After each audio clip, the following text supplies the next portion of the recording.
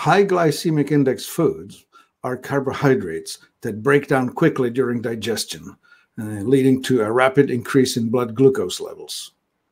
And consuming too many high glycemic index foods can cause health issues by raising blood sugar or blood glucose too quickly.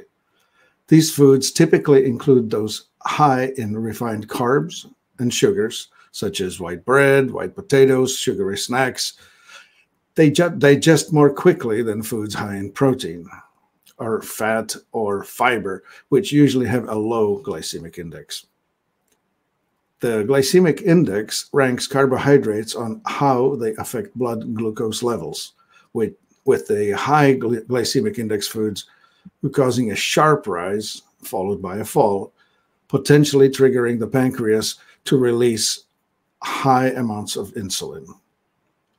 This can lead to energy spikes followed by crashes, making it harder to maintain energy levels throughout the day and causing more long-term health problems.